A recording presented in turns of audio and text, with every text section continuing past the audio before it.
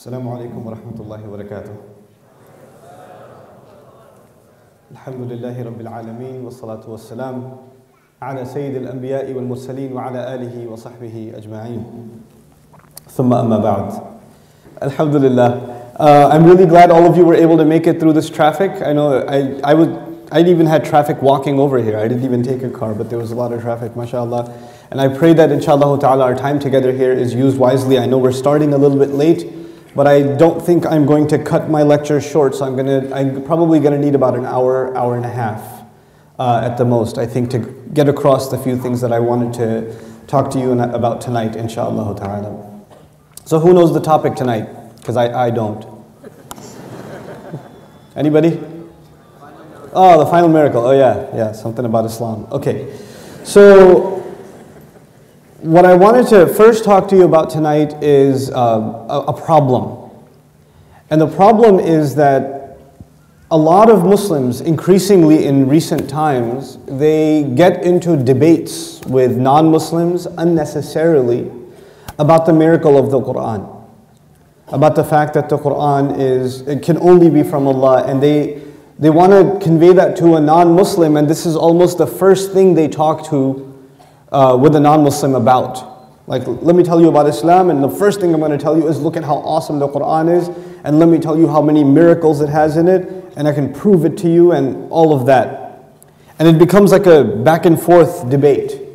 And this is a very problematic approach for many reasons, and one of them is, in debates, nobody ever goes into a debate to listen to the other side or to be interested in what the other has to say. When you go into a debate, you go into it to crush your opponent. So even if you are defeated, you are going to be thinking, how do I come back tomorrow and beat him back up? How do I get back up with a response? How do I come up with a counter? You don't listen to something that defeats an argument and say, okay, you know what, I agree, I accept what you have to say. There's a pride that comes inside the human being. It takes over, and it doesn't let you accept in a debate forum. Whether it's the truth or falsehood doesn't even matter. And the idea of starting the message of Islam with somebody, introducing them to the message of Islam with a conversation which will naturally turn into a debate is a problem. That's not a good approach to take with anybody. And certainly this is not the approach of the Quran. Now, a few places in the Quran, Allah Azza wa Jal issued a challenge, and I think all of you here are familiar with the challenge. You know, وَإِن كُنْتُمْ فِي رَيْبٍ مِّمَّا نَزَّلْنَا عَلَىٰ عَبْدِنَا فَأْتُوا بِسُورَةٍ مِّن مِّثْلِهِ. If you're in any doubt about what we've sent down, bring a surah like it. But you know that ayah came down in Medina. The ayah came down in Medina, and actually at the best in late Meccan revelation. In other words, the Quran did not come down in the beginning, and the Prophet ﷺ went around to people and said, look, if you don't think this is the truth, bring a surah. Bring a surah. It didn't work like that. Da'wah is not you go, you set up a table, and non-Muslims walk by, hey, come here. Bring me a surah. What's a surah? You know? I just came to eat some free pizza. What's the surah business, you know? It's the wrong approach. And what it does is that actually it creates an interest in non-Muslims to want to refute the arguments of the Muslims, to try to constantly undercut the arguments of the Muslims. Here's the second problem, and a more important problem. Allah Azza wa Jal revealed to us this most powerful book, which truly is a miracle. It cannot be from a human being. And I'll talk to you about my personal journey in that conclusion, inshallah ta'ala, in tonight's talk. But before I do, what I think is miraculous about the Quran, or what I studied and I found that this is so incredible, this is so beyond the capability of a human being, is my understanding. That's my understanding. I cannot tell someone this is why the Quran is a miracle, because I'm only talking about my understanding. All I can say is, to the best of what I can appreciate, this is what I love about the Quran. This is what makes it beautiful to me. You may see it and you may not see it. Because my understanding is not the reason that the Quran is a miracle. The Quran is a miracle for reasons beyond my understanding. It is powerful beyond what I can know and what I don't know. It's bigger than me. So if I only associate the miracle of the Quran with my particular understanding, then we're actually limiting the miracle of the Quran, and it can't be limited. We cannot limit it. And if somebody disagrees with is it possible, by the way, is it possible that my understanding is incorrect? Is that possible? Sure. So if somebody proves me wrong, they should not think that they proved the Quran wrong. There's a difference between those two things. There's a difference between them. So I can share with you the best of my understanding and still maintain that my understanding may be limited, but the word of Allah is perfect. We have to maintain the distinction between those two things.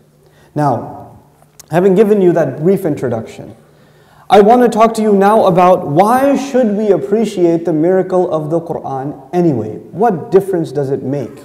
After all, we're already Muslim. Or I think at least most of the people in the audience today are Muslims. So you're already believers. You already believe in the word of Allah, and it's not from a human being. This is not the authorship of Muhammad sallallahu alaihi wasallam. These are the words of Allah. Then what's the point? Why even discuss this point? Why even discuss this issue? I have two things to share with you on this subject. The first of them is a conversation about one of the people in the Quran, one of the dialogues of a person in the Quran who, when we think about Iman, we think about him, Ibrahim alayhi salam. وَإِذْ قَالَ إِبْرَاهِيمُ رَبِّ أَرِنِي كَيْفَ تُحْيِي الْمَوْتَى. Ibrahim alayhi salam said to Allah, Ya Allah, show me how do you bring life to the dead? How do you do that? Now, Allah Azza wa Jal asked him a very strange question in response, and a very reasonable one. He said, أَوَلَمْ تُؤْمِنْ? So you don't already have Iman? You didn't believe yet? You didn't have Iman? Because why would somebody ask, show me how, until they already have Iman? But the response of Ibrahim alayhi salam, and Ibrahim, you can think about the Iman of Ibrahim alayhi salam. Where am I, and where are you, and where is the Iman of Ibrahim alayhi salam? And he says to Allah, Bala, of course, why not? No, I have Iman. وَلَكِنْ لِيَطْمَئِنَّ قَلْبِي. Because I just want to satisfy my heart. I want to put my heart at ease. In other words, when a Muslim, even a prophet, a messenger, sees a miracle of Allah, when they see that, there's something that happens to their heart. They become tranquil. The heart becomes at ease. And this is a very powerful thing that Allah told us in this ayah. وَلَكِنْ لِيَطْمَئِنَّ قَلْبِي. The Muslim should study the miracle of the Quran and appreciate the miracle of the Quran, because then the heart, not the mind, you see, we think that we're studying the miracle to satisfy our minds. Now we're intellectually convinced that it's a miracle, but the ayah is about our hearts. It's a spiritual reality. When you appreciate the miracle of the Quran, you will appreciate the greatness of Allah. The grandeur you have of Allah. The next time you say Allahu Akbar, it's going to feel different. It's not going to feel the same way. You know, I tell my children the story of Musa alayhi salam and the water parted. It's an amazing story. They're walking through the water. And I can make them try to imagine it. But it will never be the same as somebody who was actually walking through and looking on both sides, and he's seeing Tawd Azim, he's seeing like mountains raised of water on both sides. That person's Iman is something else right then, because they are living and they're tasting, they're experiencing a miracle. So the Quran, we want to taste its miracle. We want to at least appreciate something about it that we haven't before. Now I'll talk to you about something personal, about myself, and then we'll get into the examples that I wanted to share with you. I have 5 or 6 examples. I hope I get through all of them with you tonight, inshallah. I feel like I'm leashed. Can somebody help me turn? Oh, this is on. Look at that. I can walk around. Awesome. Okay. I was tapping this the whole time the nasheed thing was going on. Okay, so now, personally myself, the first thing that made me curious about the Quran was its message. Like, what is Allah saying? Right? What is Allah's advice to me? What is Allah's guidance for me? So the first aspect of my relationship and your relationship with the Quran, I would argue, is its message. Its message. This is what made me curious about learning the Arabic language. This curiosity made me listen to lectures about the Quran, read tafsir. I got into this study because I was curious about the message itself. But then, This is a few years ago. This is maybe 2003. I came across a lecture series in the Arabic language, and my Arabic was not very strong at the time. So I just started listening to Arabic lectures, and I would understand maybe 30%. But I still forced myself to listen and just kind of take notes and stuff. So I listened to Tariq Suwaidan's I'jaz al-Quran in Arabic. May Allah reward him. So he did about a 16, 17-hour series on the miracle of the Quran. And this was the first time I heard a topic, the miracle of the Quran. And when I listened to it and I started taking notes, again, I only understood about what? How much?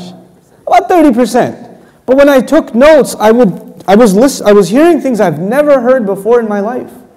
I've never ever come across some of this stuff in my life, ever.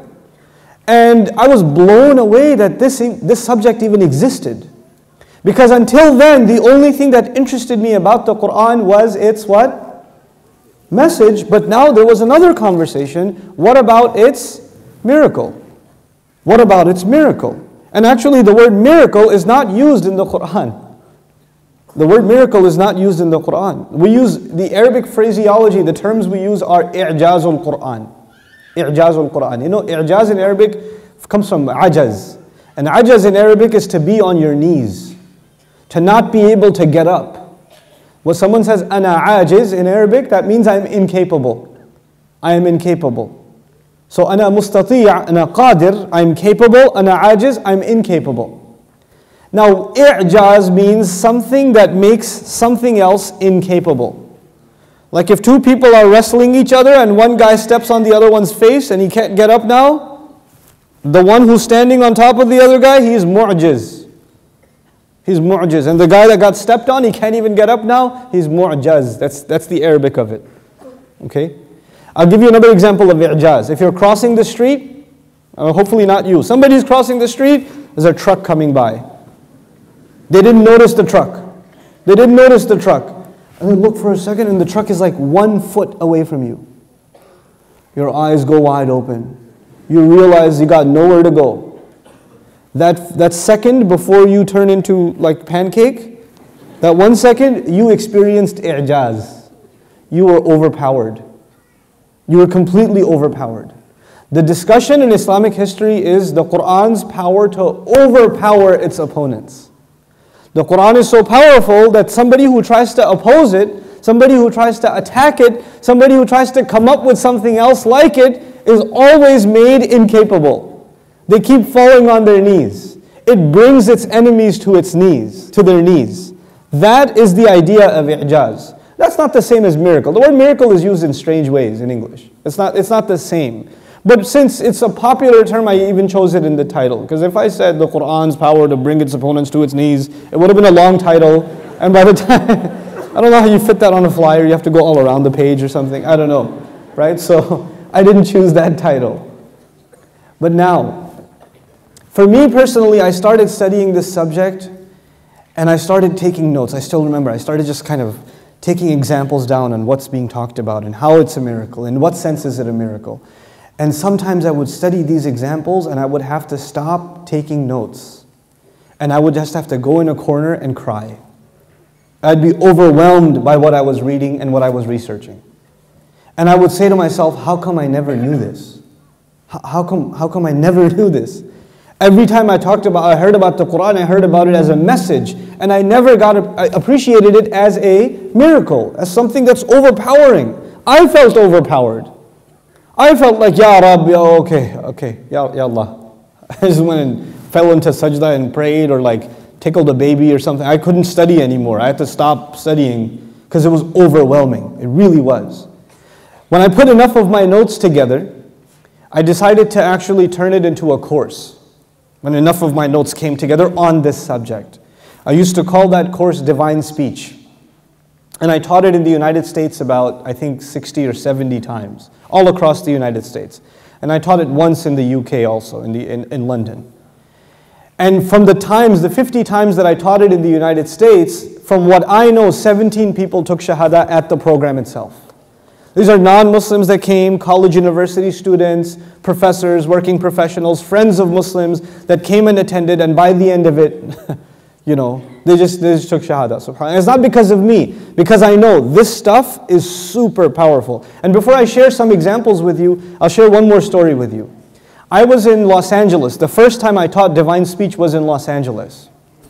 And this mother, I used to teach on a Friday night, and all day Saturday, and all day Sunday. That's what I used to do.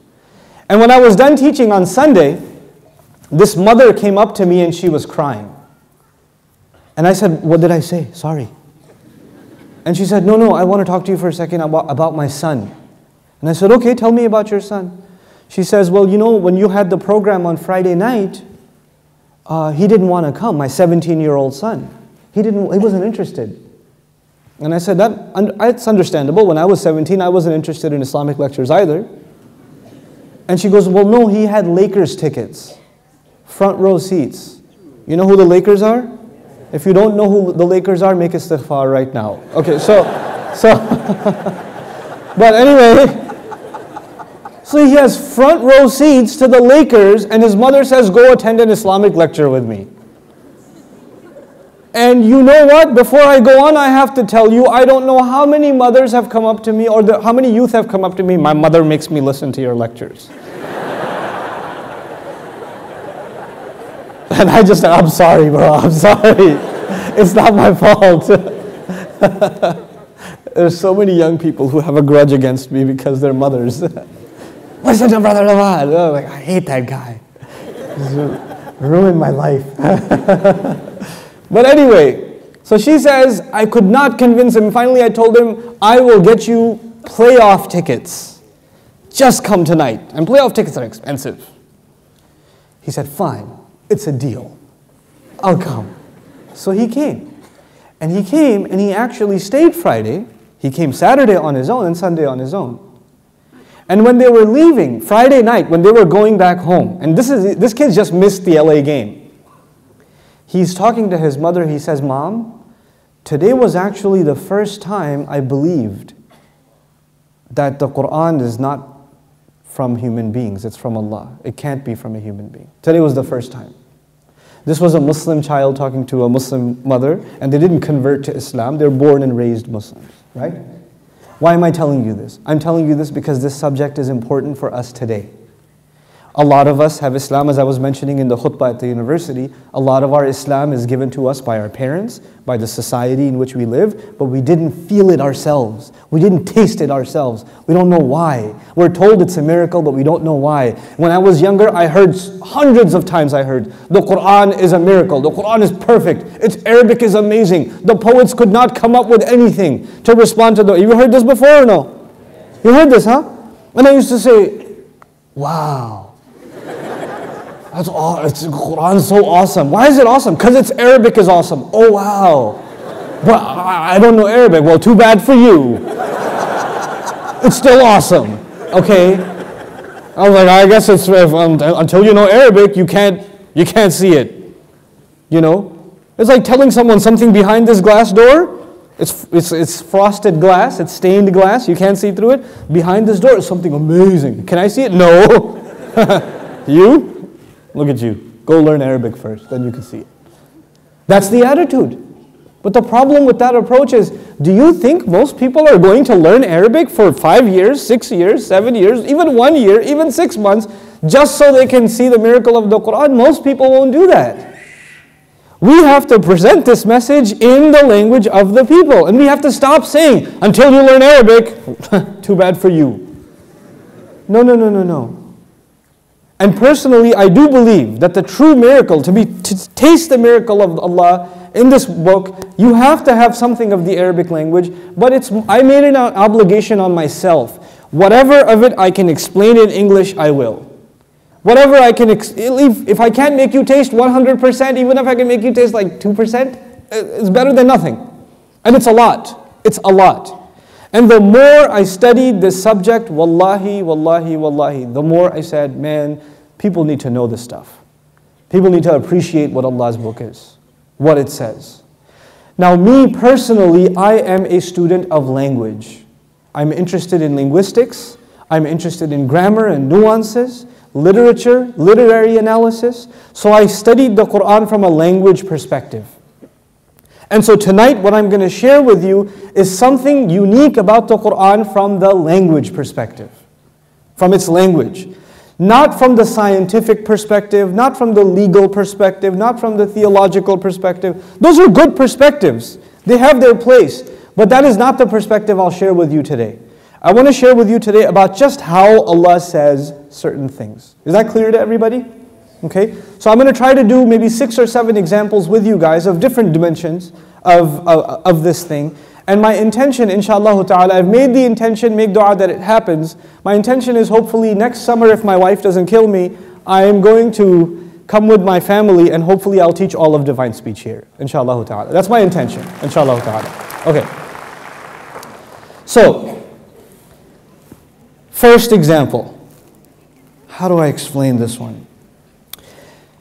You know, you ever seen like a cob of corn? Right?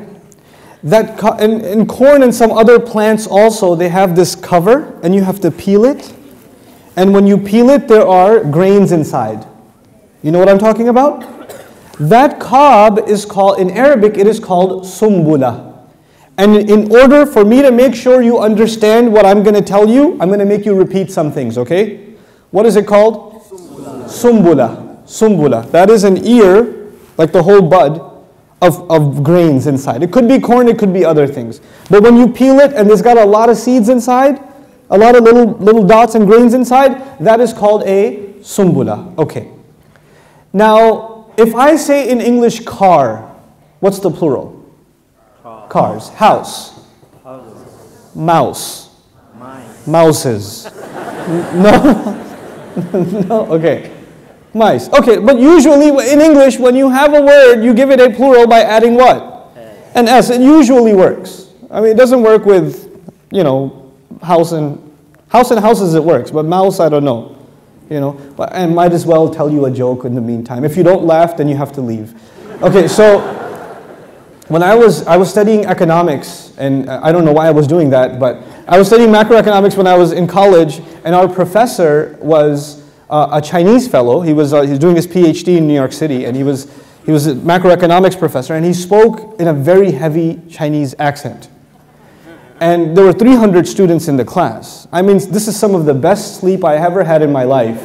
But in any case, so he used to give his lecture, and when he would give his lecture, like, you really try to listen, you didn't understand until he said exam tomorrow. I was like, so the entire class, 300 students, we wrote a petition to the department, please, we cannot take an exam, we don't understand what this man is saying. So, he got very upset. He got angry at the entire class. So the next day he came to class and he said, he put a PowerPoint on the screen and he said, Professor Wang's list of complaints against English. He says, you complain about my English, I complain about English. So he said the English language doesn't make any sense. And especially in the US, we say things like you park on a driveway and you drive on a parkway, right? So, and the plural of house is what? No, the plural of mouse is what? Mice, but the plural of house is not heis. And tooth is teeth, but booth is not beef. So he had a whole list of these complaints. And he went through, he took 45 minutes and went through all of them, right? It was the best economics class I've ever had in my life. But anyway, the point I was going to make to all of you was, car is cars. Sumbula is singular. Sumbulat, say that? Sumbulat, that's plural. That is plural. But the Arabic language is kind of cool because you can have more than one plural. It's weird. Like in English, you don't have cars and carses. You don't have that. You have book and books. You don't have book and books and books. You don't do that. But the Arabic language actually has multiple plurals for one word. I'll give you an example that you know. Kafir, kafirun. Any other plurals you know? Kufar. Nabi, you can say nabiyun. You can say what else? Anbiya. You have multiple plurals. It happens all the time in Arabic. So in the Arabic language, sumbula is singular. What was the plural? Sumbulat. And there's another plural, sanabil. Sanabil. Now this is vocabulary I'm teaching you without any notes. And if you're brothers, you're not taking notes anyway. But if you're sisters, probably chances are you're writing something down. It's okay. But sumbula is singular. Now I'm going to hear from the crowd. What was the singular? Sumbula. What was the plural? Sumbulat. What's the other plural? Sanabil. Now here's the secret. In the Arabic language, they have a concept. I kid you not. This is real. In the Arabic language, they have a concept that you can have singular, you can have plural, and you can have super plural. Literally, super plural. They have singular and plural and super plural. Sumbula is singular. Sumbulat is plural.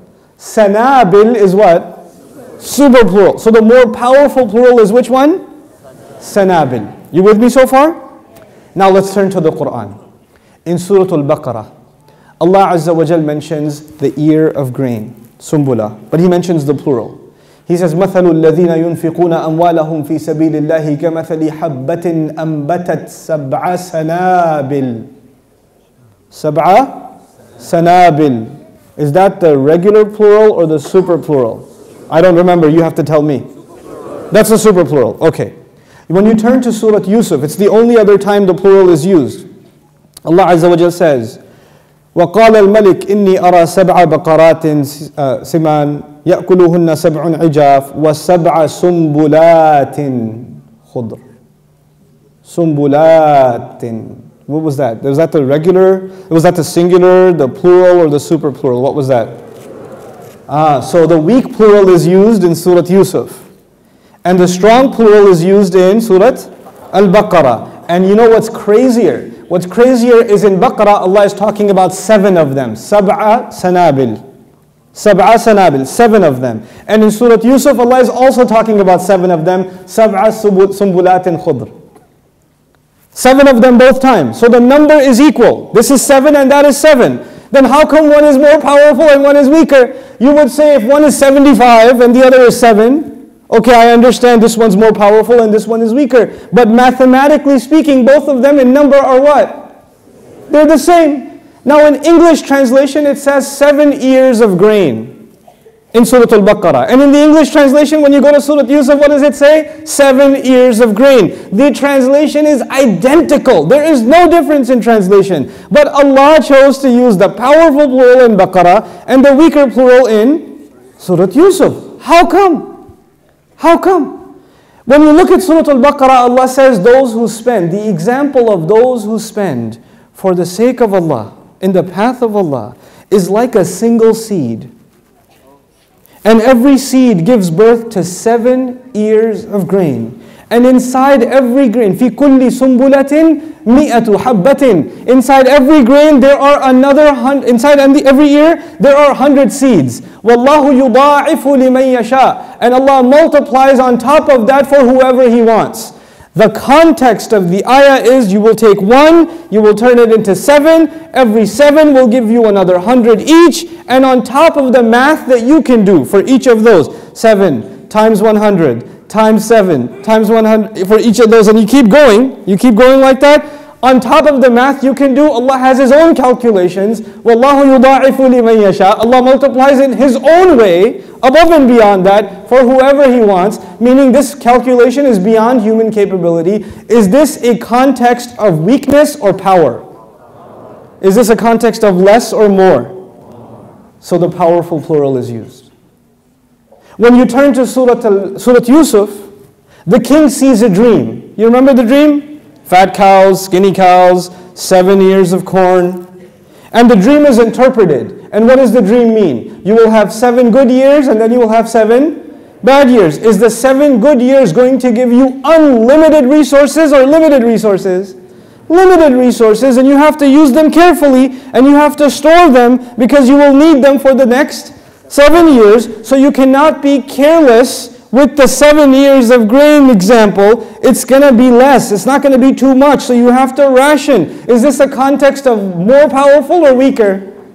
Weaker. In the weaker context, Allah used sumbulat. In the more powerful context, Allah used sanabil. It's the same word, it's the same number. Surah Yusuf is a Makki surah. Surah Al-Baqarah is a Madani surah. So the ayat are years apart on the tongue of the Nabi sallallahu alayhi wasallam. Years apart. When he recited Sab'a Sumbulat in Surah Yusuf, it was years ago. And when he recited Sab'a Sanabil in Baqarah, it was years later. Can you imagine that he will think to himself, years ago I said Sab'a Sumbulat. Maybe I should say Sab'a Sanabil here, it fits better. Is that capable? Are we capable of doing that as human beings? SubhanAllah. Just the way Allah describes a single word. A single word. I want to give you one more example of the regular plural, and the singular, and the plural, and the super plural. Just one more example of that. Because it's a fun concept. And it changes your perspective on even one word. How is it being translated? How is that being translated? The word is ni'mah. It's probably a word you know. Ni'mah. What does ni'mah mean, commonly translated? Anybody? Blessing. It's okay, you don't have to be afraid. Look, blessing. Should I say it out loud? What if he finds out I said it? Don't do that. You can call it out. It's okay. It's okay. You came to one of my lectures, which means you should be ready to be embarrassed. So, ni'mah means what? Blessing. The plural of ni'mah is an'um. An'um. I want you to say it. An'um. Okay, so ni'mah is singular. An'um is plural. And then the powerful plural, the super plural, the jam'u kathra, they say in Arabic principles, is ni'am. Ni'am. Okay, so you have ni'mah, and you have an'um, and you have ni'am. It's pretty cool in the Quran, only one time Allah used an'um. And only one time Allah used ni'am. That's it. One time the weak plural, one time the super plural. And what's even cooler is when you're reading the English translation, will they make a distinction between the weak and the powerful plural, or will they just say blessings? It'll just say blessings, you won't even know there's a difference. You won't see a difference in the translation. Okay. Allah Azza wa Jal talks about Ibrahim alayhi salam. Very powerful. Describing Ibrahim alayhi salam, Allah says, Shakiran li an'umihi. Did you hear the plural? Shakiran li an'umihi. Was that the weak or the strong plural? Oh, that's a test. Allahu Akbar. What should you say? That's the weak plural. Very good. Some of you are good listeners. Alhamdulillah. 2 of you answered that one. That's fantastic. An'um is the weak plural, and it was used for Ibrahim alayhi salam. It is as though Allah is saying he was grateful to the few favors of Allah. But that sounds wrong. That sounds strange. When we think of Ibrahim alayhi salam, we think of him as thanking Allah for what? Many favors. But the ayah says he was grateful to Allah for few favors. If Allah wanted to say many, many, many favors, He would have said shakiran li ni'amihi. But He didn't say that. He said shakiran li an'umihi. There's a very powerful lesson in this. Very powerful lesson before I go to the other ayah. The lesson in that is, no matter, even if you're Ibrahim alayhi salam, and you are grateful to Allah from beginning to end, and you are grateful in the way that few human beings will ever be on the face of this earth.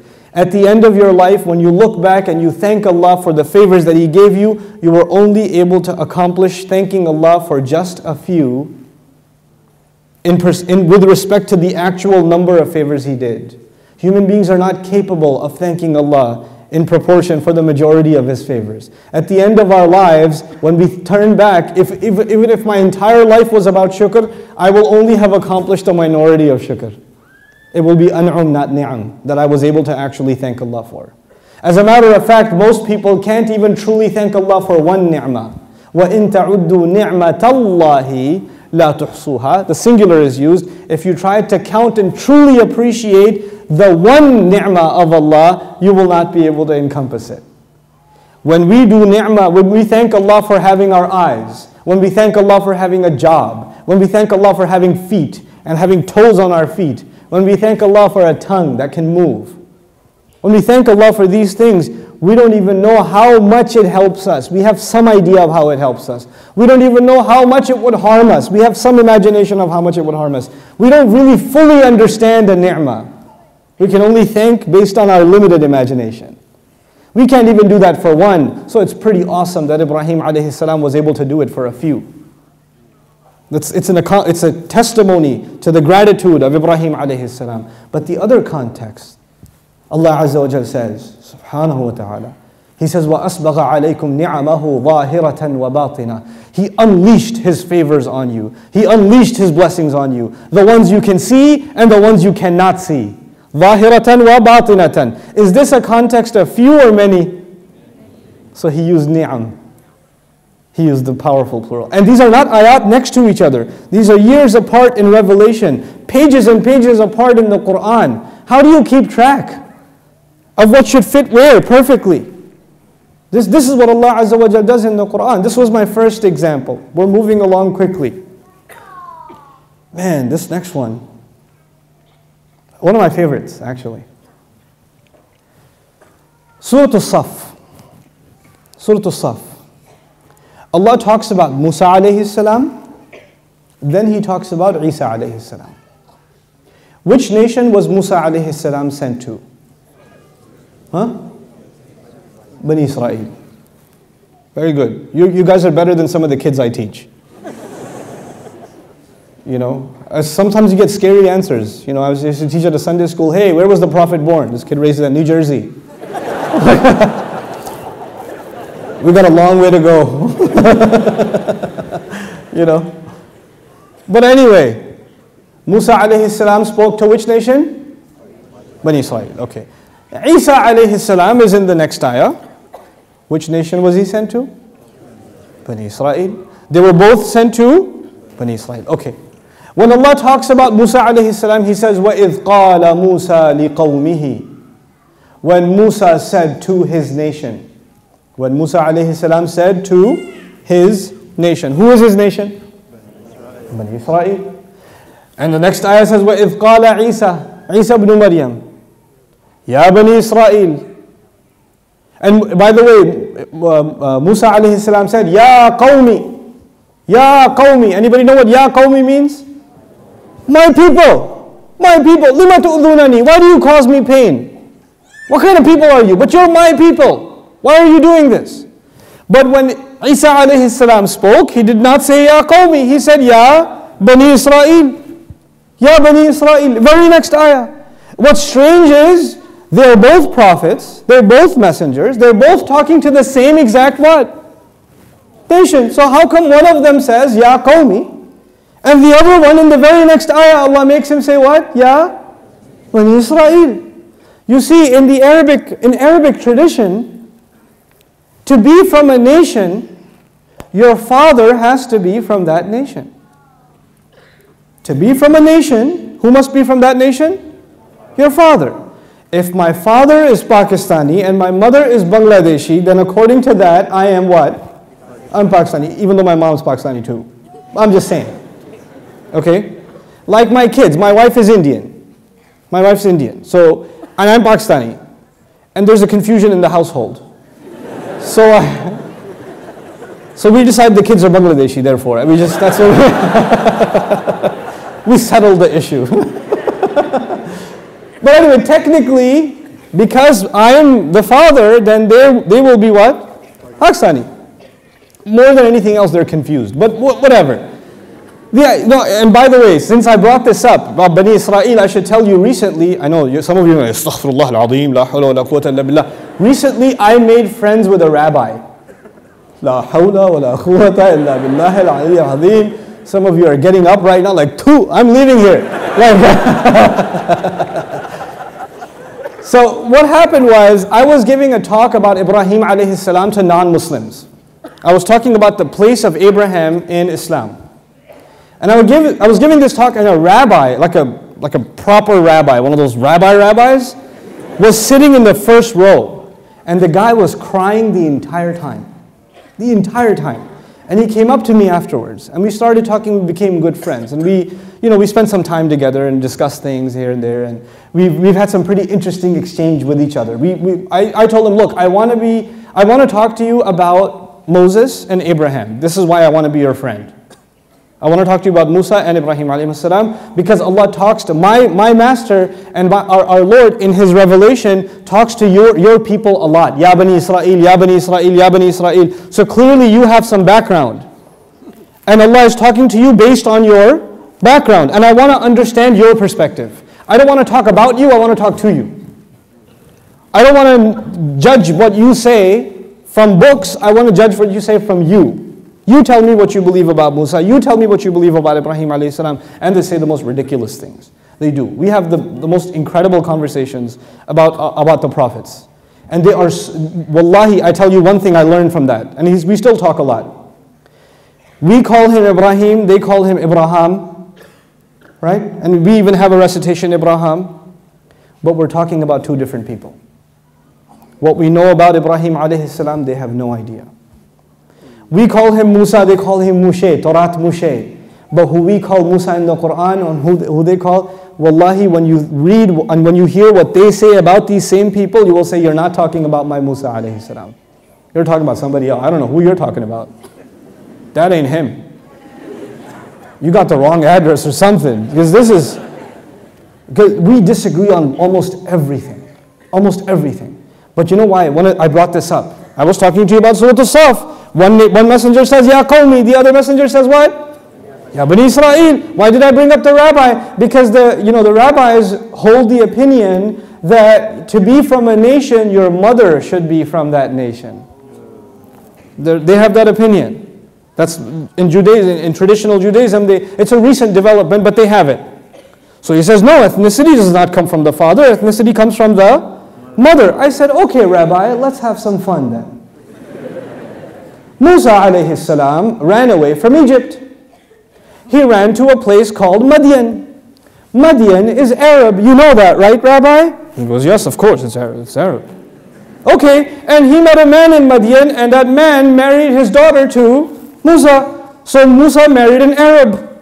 You with me, Rabbi? You good? Yeah, Musa married an Arab. Okay. Therefore, all of his children, according to you, are Arabs.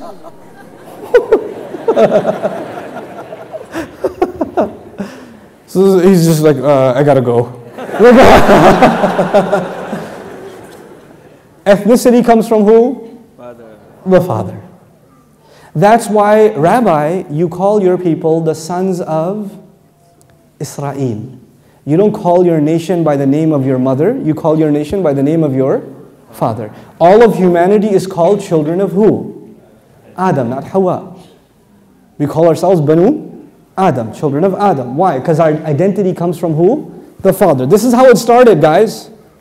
Last name Adam. That's how it started. And it's been that way since.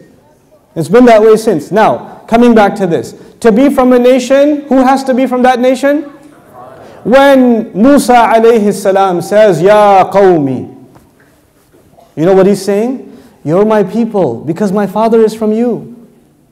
Isa alayhi salam in the Quran never says, Ya Qawmi. Never says, Ya Qawmi. He always says what? Ya Bani Israel. And he cannot say, Ya Qawmi. Because if he says, Ya Qawmi, he would be saying, my father is from you. The technical problem with that is, he doesn't have a father. So he cannot say, Ya Qawmi. He can only say, Ya Bani Israel. The Quran protects the virgin birth of Jesus better than the Bible. Ya Bani Israel. This is what you call precision beyond human ability. Allah didn't have to write a separate chapter on why we believe that Isa alayhi salam is not, born of or doesn't have a father. He can just make him say Ya Bani Israel and that's enough. That's enough. And what did I tell you? Identity comes from who? Father. So we say about the Rasul sallallahu alayhi wa sallam, Muhammadun ibn Abdullah. Muhammad ibn Abdullah. Right? Okay. We say, for example, Umar ibn al-Khattab. But we say Isa ibn. Oh. Allah broke it. Because this time you cannot have another identity. Sorry, there's no father available. There's no father. So you have to say what? Maryam. There is no other man. There is no other person. When you talk about them and you say Ibnu and you say a woman's name. Except who? Isa alayhi salam. Because it's a part of our belief that there's only one parent. There's no other parent, so you have to say Ibn Maryam. And this is an honoring of Maryam salamun alayha, and it's a further validation of the virgin birth. You know, in some renditions of the Bible, the first chapters of the Bible are the lineage of Jesus and the husband of Mary and all of that. Quran completely cleanses the messenger and Maryam salamun alayha of this accusation. So this was the second example that I wanted to share with you. Third example, now it starts getting heavy. I was keeping it light for now, but now we get to the heavy stuff. Surah Al-Jumu'ah. يسبح لله ما في السماوات وما في الأرض الملك القدوس العزيز الحكيم. Those of you who read the Quran regularly, all of you, know that Allah in many ayat, in the end of the ayah, Allah mentions two of His names. Wallahu ghafurun rahim, azizun hakim, azizun dhul intiqam. You know that, right? Allah mentions two of His names many times. The ayah, I'll read it to you again. You tell me what's unique. يسبح لله ما في السماوات وما في الأرض الملك القدوس العزيز الحكيم. What's unique? Unique, isn't it? 4 names. And I want to mention the basic meanings of these 4 names in order for you to appreciate something about these ayat. Al-Malik means the king. First one, going easy translation. Al-Malik means what? The king. Al-Quddus means the perfectly pure. The perfectly pure. And you can also say the source of all purity. The source of all purity. So Al-Malik means what? You tell me now. The king. Al-Quddus means what? Source of all purity. Al-Aziz is the third one. Al-Aziz means the authority. Al-Aziz, the authority. Al-Hakim has lots of meanings, but I'm only sharing one of each. Al-Hakim is the wise. The wise. Let's start over. What was the first name in Arabic? Al-Malik. What does it mean? The king. Al-Quddus. What does that mean? Huh? The source of all purity, the ultimately pure, the perfectly pure. Al-Aziz means what? The authority. Al-Hakim means what? Okay. The first ayah of Surah Al-Jumu'ah is about Allah. This ayah is about Allah. The second ayah of Surah Al-Jumu'ah is about Rasulullah sallallahu alayhi wasallam. First ayah about Allah, second ayah about Rasulullah sallallahu alayhi wasallam. هو الذي بعث في الأميين رسولا منهم يتلو عليهم آياته ويزكيهم ويعلمهم الكتاب والحكمة وإن كانوا من قبل لفي ضلال مبين. The second ayah, I'll translate in a second, is about the Messenger of Allah sallallahu alayhi wasallam. One of my favorite ayat of the Quran, because in this ayah is a summary of the entire seerah of the Prophet sallallahu alayhi wasallam. In one ayah, the entire seerah. The entire seerah. Now in this one ayah, Allah talks about the way that the Prophet sallallahu alaihi wasallam transformed society. How was he able to do it? What steps did he follow? And Allah mentions 4 steps. Allah mentions how many? 4 steps. Where did we hear 4 before? How many names of Allah were mentioned? And Allah, the Messenger follows how many? 4 steps. Now let me take a step back. I'll stop and give you something to think about. Imagine you live in a time 1,000 years ago, 2,000 years ago, 3,000 years ago.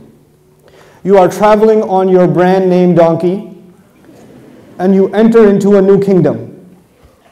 How do you know you've entered a kingdom? At the border, how do you know you've entered a kingdom? What will you notice? Flags, statues, right? You'll notice soldiers that bear the mark of the king. You might notice a castle. You will see certain signs that this is a kingdom or this place has a king. You will notice the signs. You understand? A king is known by his symbols. You will not know a king unless he's wearing a crown. If a king's wearing a t-shirt, you're not going to know he's a king. He has to be wearing his robe and a crown. If a king is living in a 3rd floor apartment, he's not a king. You got the wrong. He can call himself royalty all he wants. You know, he has to have a castle. These are signs, pretty good indications that you are dealing with a king. So the first point I want to make is a king is known by his signs. Okay, what was the first name of Allah mentioned? Al-Malik, what does it mean? Allah says about the Prophet ﷺ that he does 4 things, yes? The first thing is يَتْلُو عَلَيْهِمْ آيَاتِهِ. He reads on to the people the king's signs. How is a king known? By his signs. And the messenger tells the people his signs. Notice his kingdom. You see those mountains over there? That's part of his kingdom. You see that sun over there? That's part of his kingdom. That's how you know you're dealing with a king. You see the stars at night? That's the kingdom of Allah. You know, he's known by his signs. Number 2. Number 2. What was the second name of Allah, by the way? Quddus. In the ayah, what was it? Al-Quddus. What does it mean? I forgot. Source of all. The second thing the messenger does, sallallahu alaihi wasallam, the ayah says, وَيُزَكِّيهِمْ, and he purifies them. He reads the king's signs onto them and he what? Purifies them. What was the second name of Allah? Source of all purity. You see a connection? The third thing, before I tell you about the third thing, Allah said He's the ultimate authority. You remember that? Where do laws come from? Laws come from an authority. In a house, the rules come from the parents. They cannot come from the child. Because the parents have what? Authority. In a classroom, the rules come from the teacher. They don't come from the students because the teacher has what? Authority. In a country, the rules come from the government. They come from the people making the laws, the courts or whoever else. They don't come from the employee. Because who has the authority? The courts do. You understand? The laws come from the authority. Allah says, وَيُعَلِّمُهُمُ الْكِتَابِ. He teaches them the book. And the word book in Arabic, kitab, is used in Arabic literature for law. So it's like saying He teaches them the law. And law can only be given by the proper authority. Al-Aziz is the only one who can make kitab. You cannot have kitab without izzah. You cannot have law without... And by the way, the book, even in English literature, we say, for example, in American English, the judge threw the book at him. That does not mean that the judge got angry during the case, took a phone book, and hit the plaintiff on the head with a book. What does it mean? It means the judge used the full extent of the law against this person. He threw the book at him. That's what it means.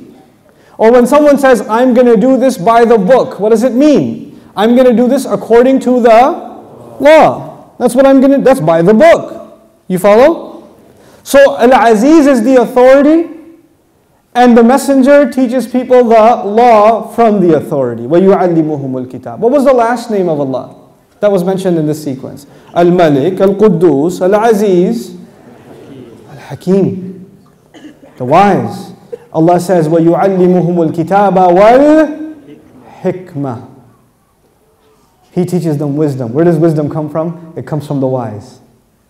4 names of Allah in one ayah. 4 activities of the messenger in the second ayah. And they're each correlated perfectly. And it's not like, it took me 20 minutes to explain this to you, but Allah just says it. He just says it. What human being is able to think, I just said 4 names of Allah. I should correlate each of them with a verb and an act and a principle that corresponds perfectly in sequence to what I just said. Beyond human capability. We're not able to do that. And Allah and we just read right through it. We read right through these miracles, right through these powerful observations, and most of the time we don't even realize what we just read. Most of the time we don't even taste what was just said. And wallahi, if you do, you're just left there like, Allahu Akbar. You're left overwhelmed. This was that my second or my third example? That was my third example. Okay. Oh, there's 2 left. There's 2 left. That's all I got. I don't have much work for you today. It's so easy. So I want to talk to you about the end of Surah Al-Jumu'ah also. The end of Surah Al-Jumu'ah. But before I do, actually no, maybe I wouldn't give you a prerequisite. I'll just tell you the story itself. Rasulullah sallallahu alaihi wasallam was giving a khutbah, Jumu'ah, Khutbatul Jumu'ah. Sahaba are sitting and listening. Now we know the manners of Khutbatul Jumu'ah nowadays. Make sure your cell phone is on. Make sure it's full volume. Make sure you have a 50-cent ringtone. Right? Make sure to have, I don't know who calls you right during salat, but make sure you find some friend who will call you right at that time. Okay? So we have certain adab of the khutbah nowadays that we have to follow. Alhamdulillah. Okay?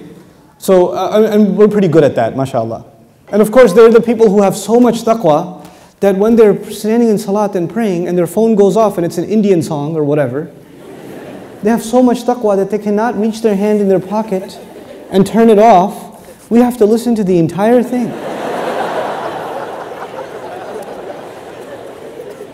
You know, it's especially entertaining during Dhuhr and Asr, silent prayers. We get to enjoy it with full khushu'. Right? It's awesome. It's the best, you know. So, we know the manners of the khutbah, or at least we're supposed to. We're supposed to know. And make sure you're the last one to get there. Make sure. Make sure you get there in a time, maybe catch like the second ruku', so you can fulfill the accounting principle LIFO, you know, last in, first out. You know. Also make sure you park your car in a way that nobody else can get out. These are from the manners of the khutbah that you must follow. And all of you are mashallah familiar. We're good Muslims, so we know these things. Okay. So anyway, the manners of khutbah were not yet revealed. It was not yet revealed that you have to stay there, you have to sit there, the khutbah is part of the salat. All of these things were not yet revealed. But the Sahaba were still sitting there and attending the khutbah. Now, this is interesting because, you know, right now we are at this forum and this building and there's a convention going on. And you know, there are different kinds of conventions nowadays. Like there's a computer convention, there's a car, you know, what do you call those things? Expositions, car expo, computer expo, technology expo. I come from Texas, we have gun expos, right? So we really do, by the way. We have gun expo. It's pretty cool. You see a giant sign, gun expo, next exit. You speed your car up, like, I want to go to the gun expo. But anyway, when usually one of these expositions comes by, and when these expos happen, then a lot of people go there for business, right? They're going to go set up their trade booth. They're going to make other business contacts. They're going to make some deals. That's why they go. But a lot of people go for what? Just to hang out. Hey, there's a car expo. Let's go. I always wanted to sit in a Ferrari. Take a picture, take a picture. Right? Some people don't go for business. They go for what? The pictures. The hangout. You know, that's why they go. Now in Medina, sometimes there would be expos. Trade expos, they would come by, back in the day. And the Prophet ﷺ is giving his khutbah, the Sahaba are sitting, and a trade expo is leaving. Now the people who are in business, it's very important to them to catch the trade expo, because if they miss it, it will not come back until 2 years from now, 3 years from now, and they will miss a lot of business. And in the khutbah, there are some business people sitting there. So they decide, I still have some time, salat hasn't started yet. I should go make some deals quickly, because it's leaving. And I'll come right back. So they left the khutbah. They left the khutbah. Now, when they left for business or pleasure? Business. But you know, when people leave for business, and the expos are usually nice and colorful, and there's like an elephant or whatever. Back in the day, I'm saying. Nowadays, there's beautiful colors, flyers, lights, you know, and a lot of people around there. So it looks interesting, and even if you're not from that business, let me see what's going on over there. Hey, let's go check it out. So when you see a couple of business people get up and leave, and you're one of the useless people on the face of the earth, you're a college student. I'm kidding. Then you say to yourself, I got no business, but I mean, that looks pretty cool. Let's go check it out. We're right back. So some people first get up and go for business, and some people go for entertainment. They go for entertainment. Now listen to the ayah. Allah Azza wa Jalla says, وَإِذَا رَأَوْا تِجَارَةً أَوْ لَهْوًا إِنْفَضُّوا إِلَيْهَا وَتَرَكُوكَ قَائِمًا. when they saw business or entertainment, they ran towards it. They broke the group and went towards it. And they left you standing there. وَتَرَكُوكَ قَائِمًا. What was mentioned first? Business or entertainment? Business was mentioned first, because the people who first got up did not get up for entertainment. They got up for what? Business. And they're thinking, I'm going to miss the opportunity. I won't be able to make the sale. So they got up and left. Okay, now listen. قُلْ مَا عِنْدَ اللَّهِ, same ayah. قُلْ مَا عِنْدَ اللَّهِ خَيْرٌ مِّنَ اللَّهْوِ وَمِنَ التِّجَارَةِ. عَلَى الْعَكْسِ. He reversed the sequence. He said what Allah has is better than entertainment and business. Wallahu khairul raziqeen, and Allah is the best provider. Allah changed the sequence in the same ayah. When He started in the beginning, He said they saw business or entertainment. Later on He said what Allah has is better than entertainment and better than business. So the question arrives, how come Allah changes sequence in the Quran? How come He reverses things like that? I told you the explanation for why business was mentioned first in the beginning. What was it? Because the first people to get up got up for business. And second people got, looks like fun, let's go. But then Allah is not talking about that expo. The next part of the ayah is the principle for Muslim life. The part about the expo is done. Now Allah is going to teach us a lesson about life altogether, based on that experience. Now, based on that experience, you tell me now, in all honesty, is everybody into business? But is everybody into entertainment? Not everybody's into business. But man, everybody in one way or another gets distracted by entertainment. So which is the more universal culprit? Oh. So when Allah talks about the culprits that will take you away from the remembrance of Allah, what did He mention first? This time, entertainment. He says, قُلْ مَا عِنْدَ اللَّهِ خَيْرٌ مِّنَ اللَّهْوِ وَمِنَ التِّجَارَةِ. Secondarily from business also. وَاللَّهُ خَيْرُ الرَّازِقِينَ. And Allah is the best of all providers. Since I'm on the subject, I want to share a couple of other things about these beautiful ayat with you. You understand the sequence difference? Right? Just a couple of other quick things. You know, I have this thing about entertainment distracting. I used to have a job of chaplaincy. I used to be at a university, and part of my job was to make sure, just to help the Muslim students on campus, and to maybe sometimes lead the khutbah, lead the Jumu'ah prayer. And there were like 6 or 7 Muslim students in the entire campus. And I would go and sometimes go for Jumu'ah at the chapel, and it's Salat time and nobody's there. Nobody's there. And I have to call these students in their dorm rooms. Kareem, I'm at the chapel, it's Jumu'ah. Oh yeah? Okay.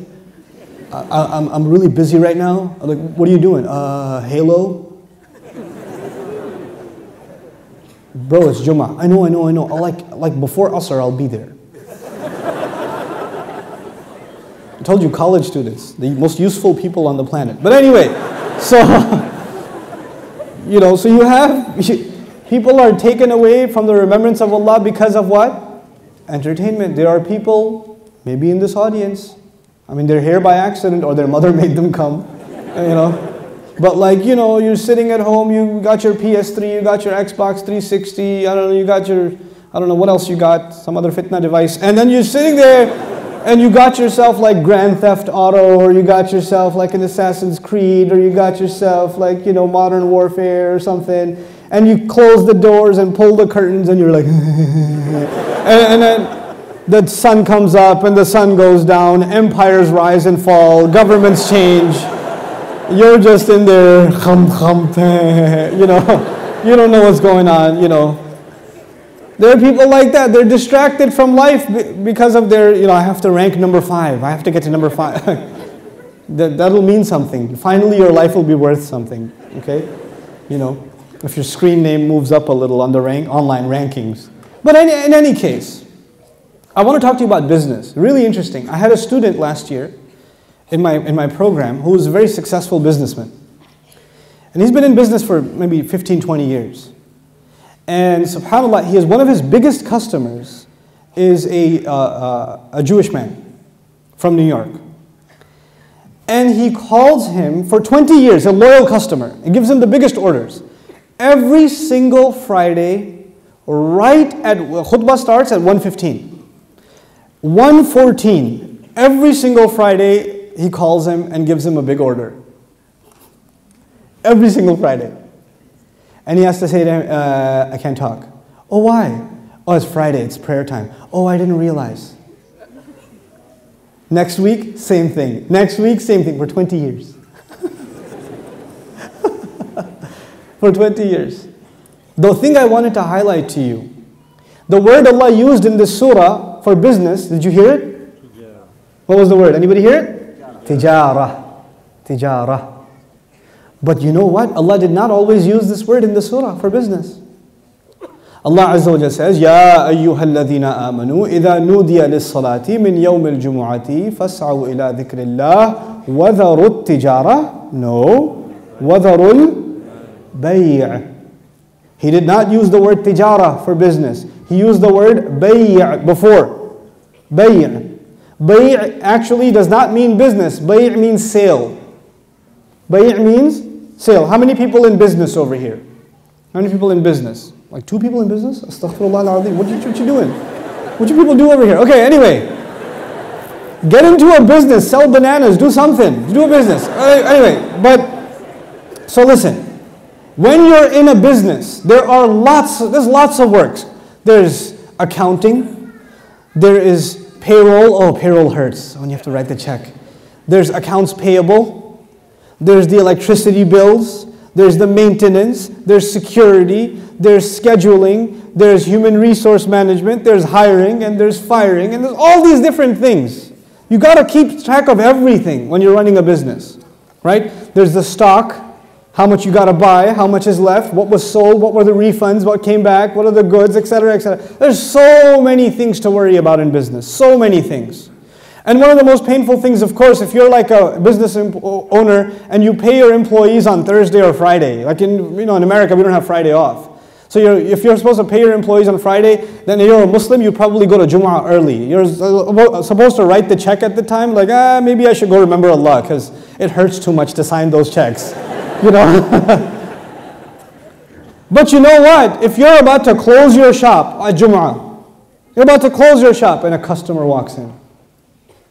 And the customer didn't, some customers carry the little basket, but some customers have the big shopping cart.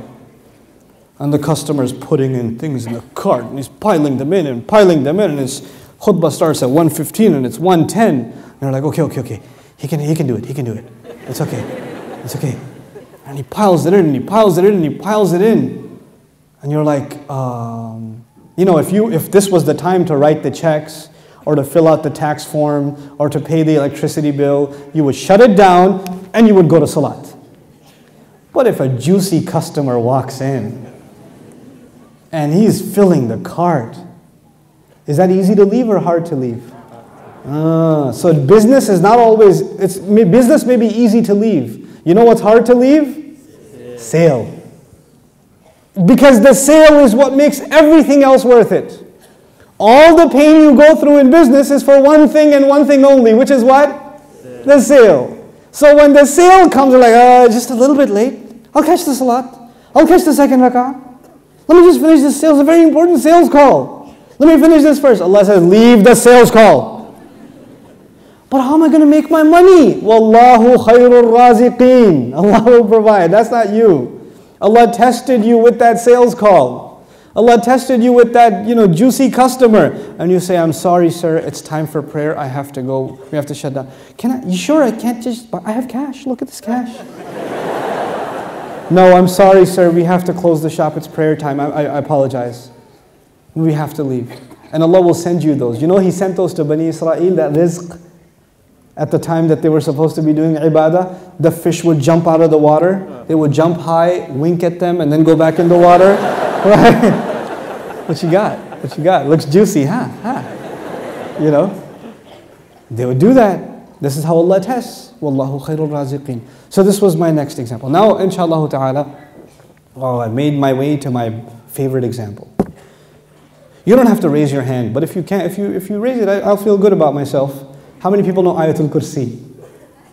Ayatul Kursi. The last example of the evening I want to share with you is Ayatul Kursi. Okay, we're going to recite it together.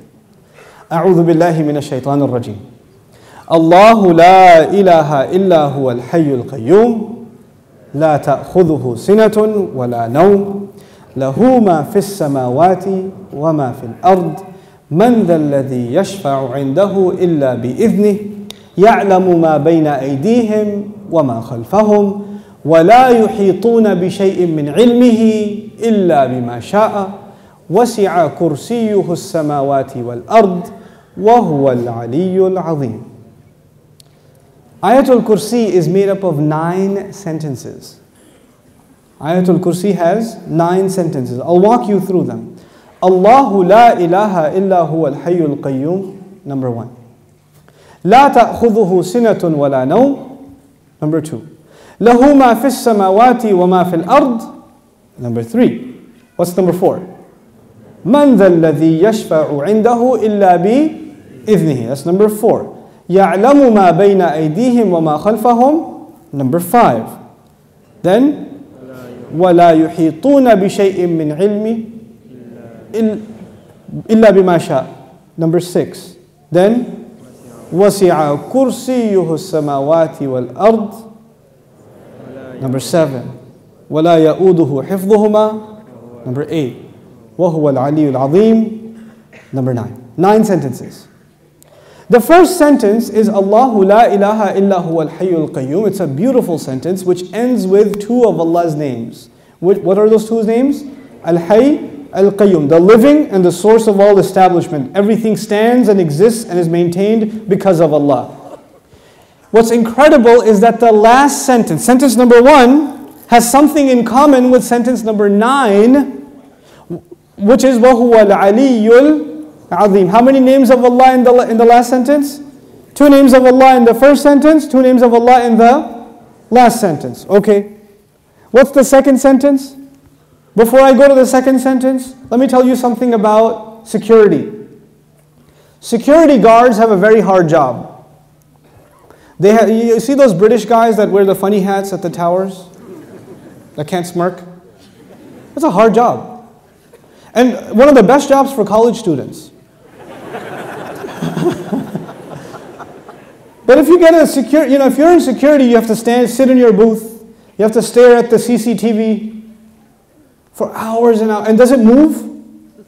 It's the same picture. And you have to look at it for 12 hours, 8 hours.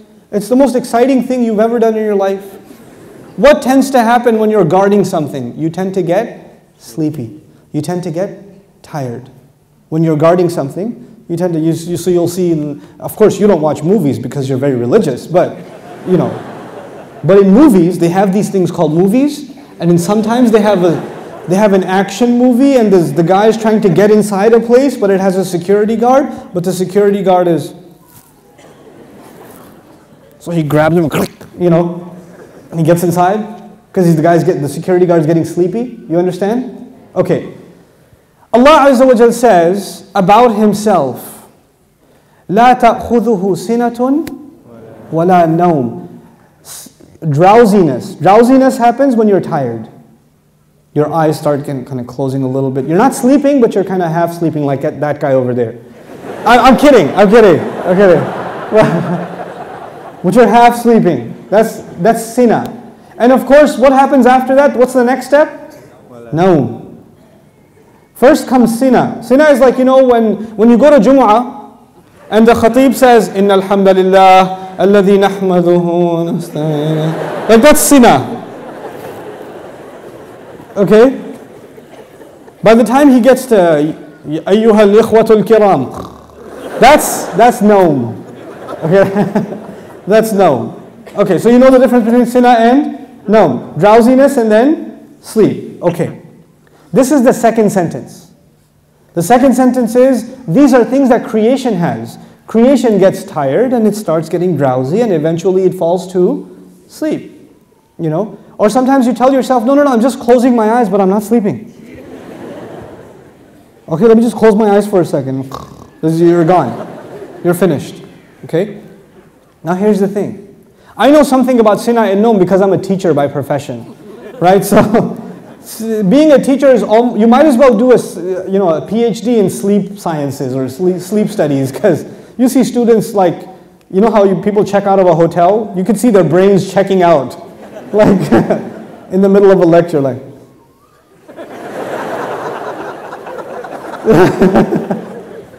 It's the best.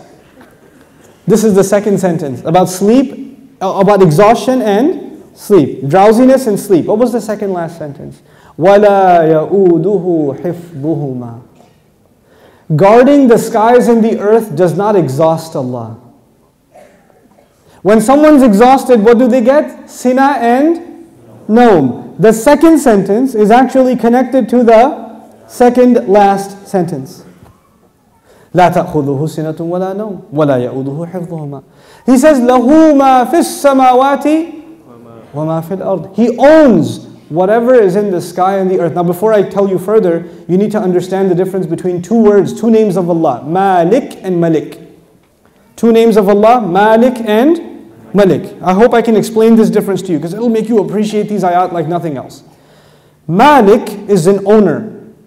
Malik is an owner. Malik, I already told you today, what is Malik? King. Is there a difference between a king and an owner? Yes. You are the owner of your pen, but you do not say, I am the royal sovereign of this ink pen. You don't do that. That doesn't make a lot of sense. You understand? Owners can be of small things. You can own a car, you can own a computer, you can own a phone, but you're not going to be the king of it. Kingdom is used for big things. Here's another problem. Ownership is about property. It's about property. But kingdom is not about, you're not the king over a tree or the king over a piece of land. You're the king over the people who live in that land. Kingdom is about controlling people. Ownership is about controlling objects. There's a difference. Now Allah says, لَهُ مَا فِي السَّمَاوَاتِ وَمَا فِي الْأَرْضِ. He owns whatever is in the skies and the earth. What is the ayah about? Ownership. The ayah is about ownership. And ownership, one thing about ownership, it's micro. So every single thing is owned by Allah. Okay. What's the third last sentence? Anyone remember? وَسِعَ كُرْسِيُّهُ السَّمَاوَاتِ وَالْأَرْضِ. His throne extends to the skies and the earth. When Allah talks about His throne, He's talking about His kingdom. One dimension of control is ownership. The other dimension is kingdom. Both completing the picture. Because if you're just an owner, you're not a king. And if you're just a king, you're not an... Oh, and by the way, let me tell you the difference also. Nowadays in some countries we have kings. You can be the king of an island. But does that mean you own everything in that island? No. Allah is the owner of all things and the king of all things. Both of them are necessary. Just because you own, and by the way, it could be that somebody owns all the property but they're not the king. Is that possible? They own the property but the king is someone else. So they have property ownership but somebody else has authority. Or somebody has authority and no property ownership. But Allah is Malik and He is Malik. The Malik part of Allah's attribute, لَهُ مَا فِي السَّمَاوَاتِ وَمَا فِي الْأَرْضِ. Third sentence. The kingdom of Allah, وَسِعَ كُرْسِيُّهُ السَّمَاوَاتِ وَالْأَرْضِ. Okay. What's the fourth sentence? Let's go back. Allahu la ilaha illa huwa al-hayyul qayyum. La ta'khudhuhu sinatun wa la nawm. Lahu ma fi as-samawati wa ma fi al-ard. What's next? Man dhal ladhi yashfa'u 'indahu illa bi idhnihi. Let's understand this ayah first.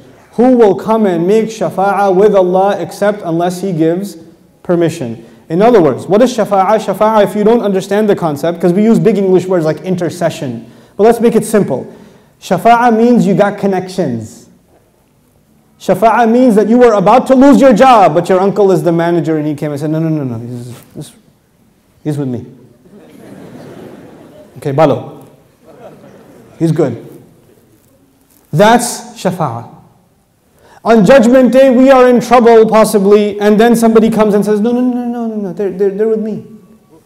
They're with me. Go easy on them, please. We beg Allah Azza wa Jal to qualify us for the shafa'ah of Rasulullah sallallahu alaihi wasallam. And Allah says, nobody will come for you. Your uncle, your cousin, your dad, your mom, your boss. You're not going to come for you on Judgment Day and say, Ya Allah, actually he's not going to happen on that day. We're good. You know, nowadays you can do that. They're with me, VIP pass, so you can go inside. No, not over there. There's no VIP ticket. Except, the only exception is if Allah gives permission. So this ayah is about nobody having any authority unless Allah gives it to them. Nobody will have any authority, and the only exception, and the word exception is important, the exception is if Allah gives it to them. You clear about that? Yes. Okay. وَلَا يُحِيطُونَ بِشَيْءٍ مِّنْ عِلْمِهِ. They know nothing. They can control. They encircle nothing of His knowledge. إِلَّا, except بِمَا شَاءَ. The fourth sentence and the sixth sentence are both about a statement about Allah and the only exception. The statement was, nobody has authority to make a case except whoever Allah gives permission. They have no knowledge except whoever He wants to give knowledge to. Otherwise they know nothing. وَلَا يُحِيطُونَ بِشَيْءٍ مِّنْ عِلْمِهِ إِلَّا بِمَا شَاءَ. The fourth and the sixth sentence are correlated. The first and the ninth, the second and the eighth, the third and the seventh, the fourth and the sixth. What's left? Middle sentence? Yes. He says, يَعْلَمُ مَا بَيْنَ أَيْدِيهِمْ وَمَا خَلْفَهُمْ. Oh my God, He says He knows what is ahead of them and what is behind them. And He knew what is coming ahead in the ayah and what was behind in the ayah. He put in the middle of it is, I know what's ahead and I know what's behind. Who speaks like that? Who speaks like that? SubhanAllah. The way in which Allah talks, the way in which Allah delivered this speech. And I want you to be cognizant of a fact. The fact is, we now read the Quran as a book. We read it as a text. We say sentence number 1, 2, 3, 4, 5, 6, 7, 8, 9. Did the Sahaba do that? Did the Rasul himself, sallallahu alayhi wa sallam, says, look at sentence number 1 and sentence number 9 and 2 and 8 and 3 and 7? No, because he was just what? Speaking. He was speaking the Quran. We are able to see these things when they're put in writing. The Quran was so perfect when it was being given in speech. And which has more possibility of mistake? When you write something or when you say something? Oh man, when you say something, it's hard to take it back. Especially if it's on YouTube.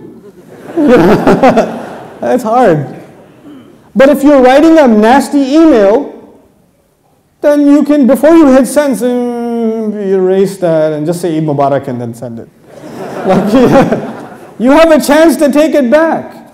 But when you're saying something, it's done. There's no room to edit. There's no room to fix. Allah Azza wa Jal revealed this Quran not in writing. He revealed it in speech. He revealed it in speech. You know, I've sat with linguists, non-Muslim linguists, and I've shared some of these things with them, and they refuse to believe that the Quran is spoken. They refuse to believe it. They say it has to be written.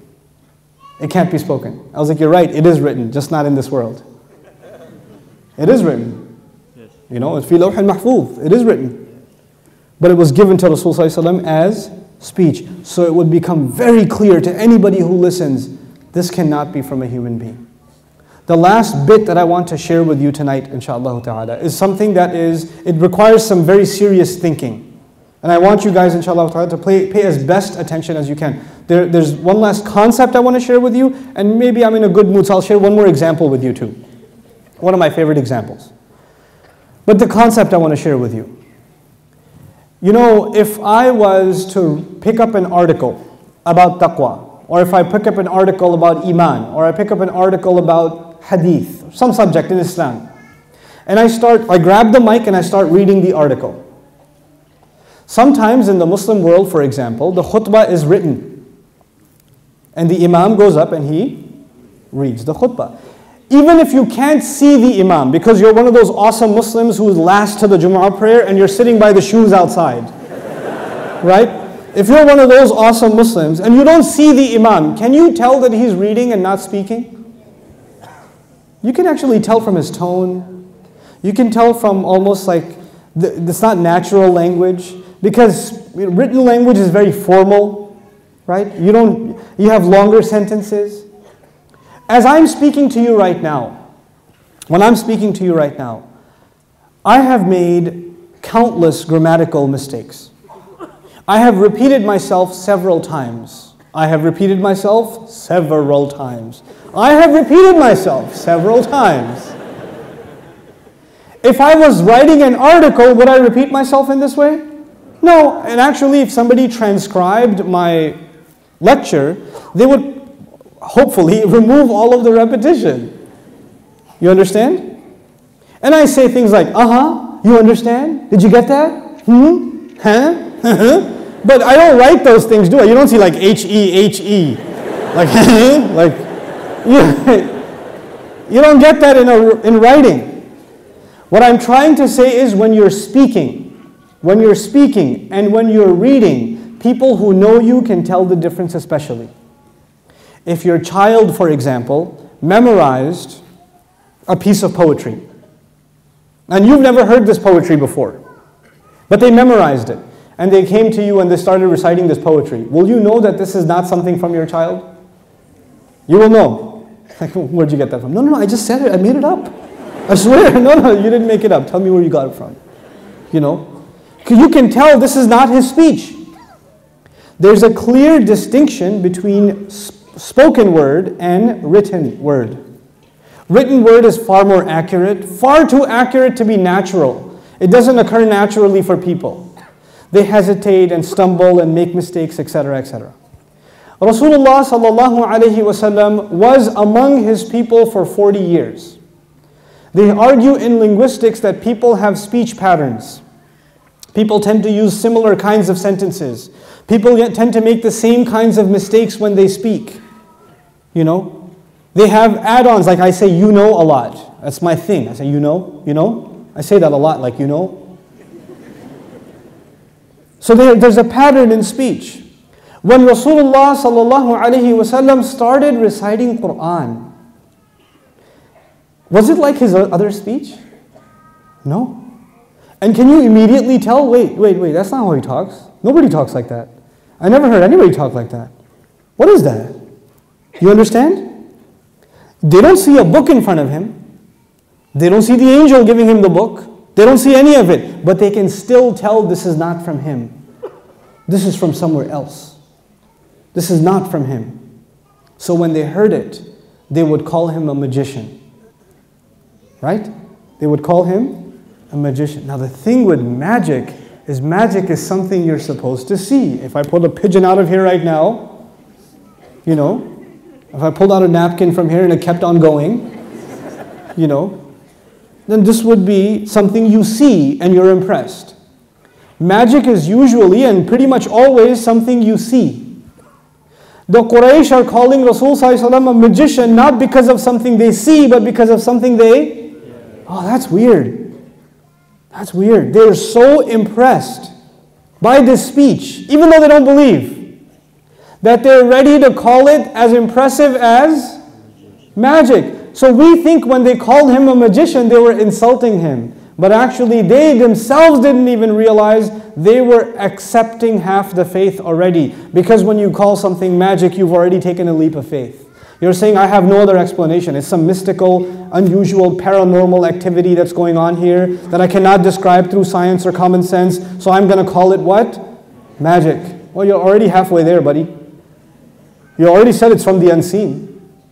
You know? You're already making that progress. So this is one of the concepts I want you to think about, inshallah ta'ala, in your studies of the Quran. Like I said, when I come back, hopefully, I haven't run this through the government yet. By that I mean my wife. So if I get approval from the ministry, then inshallah ta'ala next year, you know, we'll get a domestic visa. We call it domestic visa back home from the family. So if I come, I want to share with you the entire seminar. And the entire seminar is things like, how come Allah repeats himself? How come the surahs are in this order? How come the stories are a little bit here and a little bit here and a little bit there? How come the names of the prophets actually, what do the names of the prophets mean? Like what does Musa mean? What does Ibrahim mean? These are not Arabic words, right? They're not Arabic words. And how, is there a miracle even in the meanings of their names? Is there even a miracle in that? Subhanallah, you know? There are other questions, like some people think there are mistakes in the Quran or contradictions in the Quran. Let's hear what they have to say. Let's not get angry at them. Let's say, Allah says, Hatu burhanakum. Bring your evidences, bring your concerns, bring your criticisms. Allah invited them to do that. So when they do that, they say, these kuffar, they think there are contradictions in the Quran. Dude, they're doing what Allah told them. Welcome, bring it. Bring it. Let's hear it from you. Let's hear what you have to say about this book. And then let's respond. Let's do that. And we have to be people that are not afraid of criticism. Our book is so awesome, we don't have to fear criticism. We have to be loving this book. And we have to be so confident in this book. I tell you, I'm motivated to teach this particular course and this subject matter because it did something for me. There's, you already have Iman, but it's spiritual in nature.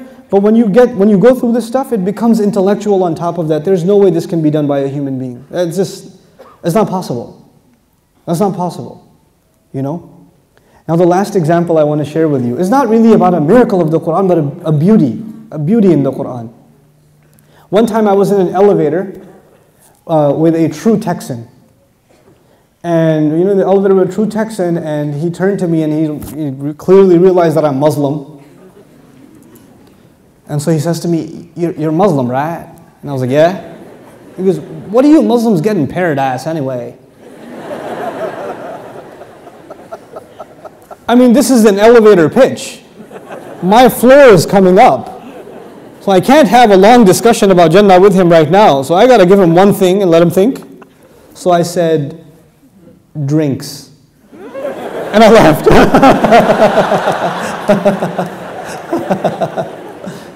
Dang nabbit, what does that mean? So anyway, now what did I mean by that when I said to him drinks? I want to share with you something about Surah Al-Insan. Surah Al-Insan. Also called Surah Al-Dahr. If you really want to appreciate what I'm going to share with you, I have to set a scene for you first. Now, some of you, hopefully, are social people. So you invite people to your homes. Okay, some are like, no. But yeah, some of you invite people to your homes. Now what we do sometimes when we invite a lot of people for Eid, or we invite a lot of people like at some special occasion, you don't have enough plates and enough spoons and enough, glasses in your house. And the dinner table is not enough for everybody, so you go in the backyard, or you get a little bit of extra space and you maybe rent out a table, and you go to the store and you get like plastic tables, plastic spoons, plastic cups. You see what I'm talking about? And you can't possibly serve everyone because there's too many people at the house. So you buy the big giant bottles of drink and you put them on the table and people can pour it themselves. Self-service party. This is usual, for people that aren't super wealthy. That's how they throw a party. That's how it is. It's normal. You understand? But then sometimes you get invited to a walima at some rich family's walima. They got like a Toyota. Their proton's not enough for them. They want a Toyota. You know what I'm saying? So you get invited to the banquet hall. And when you go to the banquet hall, there are no plastic cups. There are no plastic cups. There are glasses. And the glasses are upside down on the table before you even get there. Right? And when you sit there, a guy who's dressed like a penguin comes to you and says, more drink, more drink, sir. And he pours it for you. And you drink it. And he comes back and he fills it up again. And you're like, and you drink it again. And he fills it up again. And you feel guilty. And you have a stomach problem because he keeps filling the drink. But the idea is now you don't have to get up and get your drink when you're in a nice banquet hall, elite setting, rich environment. Then you have servants that are serving the drinks. The cups are already there. You don't have to go and find your drink, etc. They'll say, what would you like to drink, sir? You understand? Now that doesn't happen in our homes usually. That happens in an elite setting. Why am I telling you this? Because the Quran, when it talks about Jannah, especially in Surah Al-Insan, when Allah talks about Jannah, He talked about drinks. And He talked about drinks 3 times in the same surah.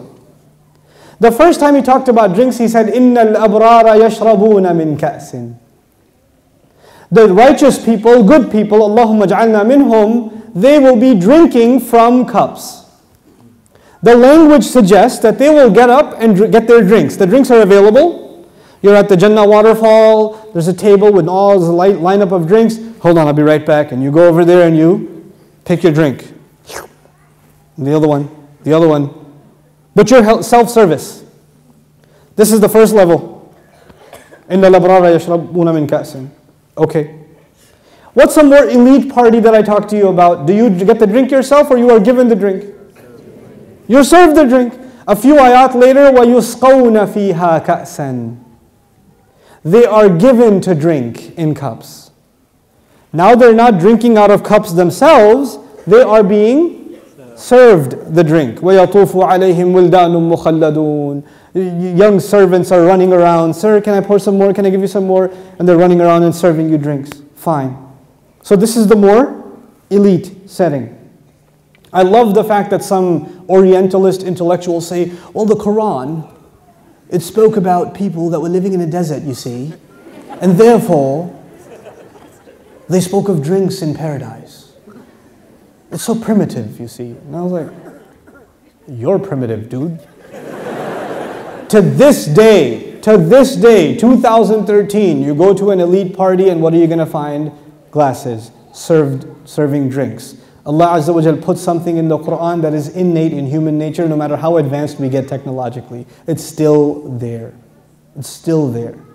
The idea of people serving you feels like, oh, this is first class. Why do you pay extra for a first class airfare? Because they come to you, sir, would you like this? Would you like that? Would you like that? When you're in the economy class seat, they walk by and they kick your chair and they go by, there's a difference. You want to feel special.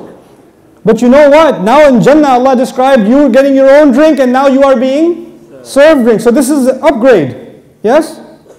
Is there any more upgrade available? A few ayat later, He says, وَسَقَاهُمْ رَبُّهُمْ شَرَابًا طَهُورًا. Their master, Allah Himself, will give them something to drink. A purified drink. Subhanallah. Subhanallah. You see how He upgraded? First you were getting the drink yourself, then you're being served the drink, and then Allah Himself gives you something to drink. Subhanallah. So when I turned to my Texan friend and I said, drinks, I mean it. I mean it. This is something so beautiful. Can you and I imagine even? Can we imagine the honor of being served a drink by Allah Azza wa Jal? وَسَقَاهُمْ رَبُّهُمْ شَرَابًا طَهُورًا. That enough is a reason. I don't have to know about anything else in Jannah. I'm just going, شَرَابًا طَهُورًا is good enough for me. I'm set. I'm happy with that. Subhanallah. This is how the Quran builds arguments. The ummah is in a need today. The ummah is in need of appreciating the beauty of the Quran once again. Rediscovering what this book is. That is necessary. We have focused for too long on technical knowledge. Technicalities. Only so many Muslims, the only time they think about Quran is halal or haram. That's it. The ayat of halal and haram are so few and even they are beautiful. But what about the rest of this incredible book? Oh no, I already know what it says. Really? Because the most intelligent man, sallallahu alaihi wasallam, was taught this book over 23 years. You already know what it says? And you haven't even read it once? How does that work? How do we underestimate this book so easily? So easily. And I pray that all of us as an ummah, wherever we are in the world, we're able to grow in our love and appreciation and admiration of this incredible book. Wallahi, every time I read, I find something that just I have to stop and say, whoa, Ya Rabb, that was awesome. That is amazing.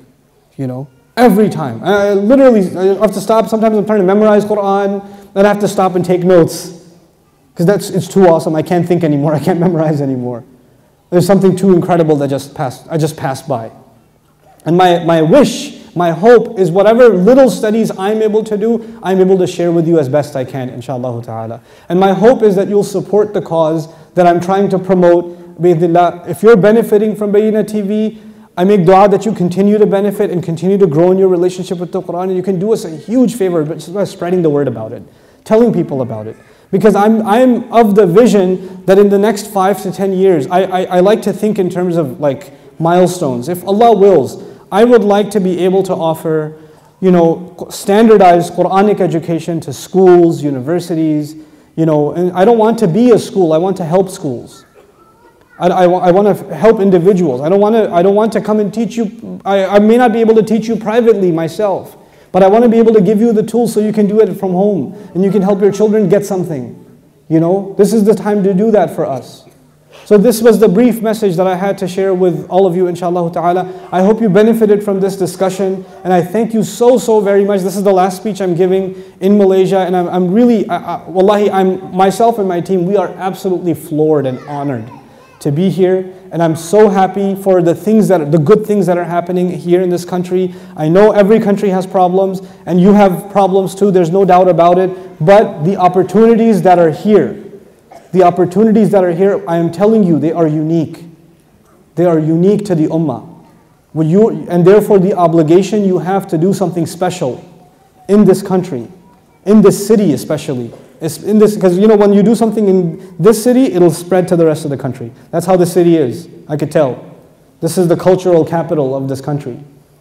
So Muslims are in significant number here, concerned Muslims that are curious and enthusiastic about learning their religion. Don't take your deen for granted.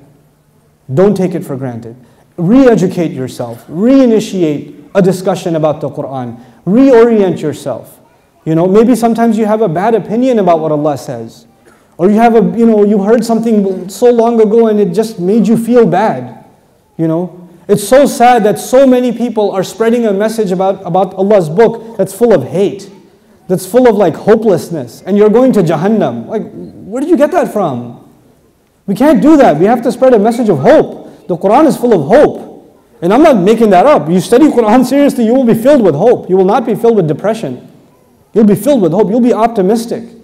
None of you, for example, should think that you asked Allah for forgiveness and I don't know if I'm forgiven or not. I made istighfar, but I'm not sure. Quran gives us guaranteed answers. How do you know for sure you're forgiven? If you asked Allah sincerely, there's no doubt that you're forgiven. It's done. It's a matter of fact. It's, how there are laws of gravity and there are laws of physics, there are laws of, chemistry, there are laws, just like there are laws of istighfar. There are laws of tawbah. There are laws of success in this world. There's laws of success in the next world. They don't change. There are set principles. And the set principle is, if you have sincerely turned to Allah, it's done. You're forgiven. This is guaranteed. There's no doubt about it. You should not have to say, I wonder if that was good enough. I wonder if you were sincere, it was. Worry about what you're going to do in the future now. Don't get stuck in the past. Many of you have wasted time. You haven't spent enough time. Maybe you got busy with other worldly things. And you didn't give this book the time it deserved. So what? That was yesterday. Allah gave you enough to be able to breathe today and do something about tomorrow. So change now. Make the intention now. Don't be like, oh, I've failed so many years, nothing's going to change. No, then you're saying you know the future. And we know only Allah knows the future. The only thing you know is the past. That's the only thing you know. Allah will change you like you would never have imagined. Never have imagined. I know that about myself, so I know that about you. Allah Azza wa Jal can change people when they make the intention. That's all it is a matter of you deciding that. You guys are the hope of so many people that are losing touch with their deen in this country. There are people that are just Muslim by name now. There are people that don't pray anymore, and even if they pray, it's artificial. They're only holding on to deen because, if they leave it or if they don't act on it, then people will look badly towards them. This is not sincere deen anymore. We have to bring the sincerity back. We have to give people a reason to love Islam, even Muslims. We have to give them a reason to do that. And when you people sitting in this hall, when you people become inspired by Quran, you will be able to inspire others. You'll be able to share that wealth with others and say, hey, look at this. Listen to this. I want to tell you about this. Look at how awesome that is. Look at how beautiful Ayatul Kursi is. Isn't that cool? Whoa, I never knew that. That's pretty awesome. how do you do that? Like, how did Allah do that? Well, he's kind of Allah. So he could do that. Because I can't do that. Yeah, I know. And that's just one ayah. And he said, bring a whole surah like this. Forget it. You know? So as we're leaving this country, inshallah ta'ala, myself, my team, we're going to be making lots and lots of dua for you. And I'm absolutely certain if Allah gives the permission, my intention is to try and come back, bi'idhnillah ta'ala. And I want to be able to have a sustained relationship and be able to serve this community as in whatever capacity I possibly can, given my obligations back home also. Some of you know that I have two kind of missions. I have a mission of Quran education and a mission of helping Arabic studies. You know, and that's the bigger one actually, that's the harder one. The short term is Quran studies. Long term, if we can educate the Ummah in Arabic the right way, man, you won't have to listen to me. You won't have to listen to like me explaining the Arabic of the ayah. You'll already know it because you're a high school graduate. You know, that's the state I want the Ummah to reach. And by the time our kids are teenagers, they know their stuff. Like they know it, they own it, you know. And they have so much confidence in Islam that when somebody makes a criticism of Islam, they don't just get angry for emotional reasons. They laugh because they can see how stupid their criticisms are. That's the kind of confidence I want to see in Muslim youth. I want to see Muslim girls in this country. So many women, mashallah, here wear the hijab with pride. And it really makes my heart melt. I'm a father of 4 daughters. It makes me so happy to see the kind of like willing enthusiasm towards Islam our sisters have in this country. Really, I make so much dua for you. Every time I see a sister in hijab and I see lots of them in the street walking around, I just make dua like, Ya Allah, bless these people. You know, because this is something powerful. It's not something small. You take it for granted. The world is moving away from religion. You know that? It's moving away from religion. All religions, Islam included. You people have to hold on, and not just hold on, give a reason to people to come back. And I keep repeating myself because I can't tell you how strongly I feel about this stuff. I really, really do. So I leave you with lots and lots of du'as, and I'm hoping I leave with all of your du'as also for ourselves, our team, all of our students that are trying to study as best they can, all the students that are trying to study this deen in any capacity, anywhere.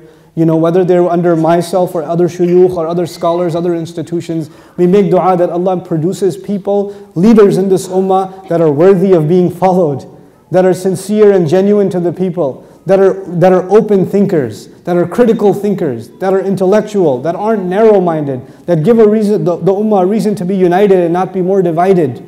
You know, this is what we want in our ummah. And so I pray for all of that as I leave you. Barakallahu li wa lakum. Wassalamu alaikum wa rahmatullahi wa barakatuh.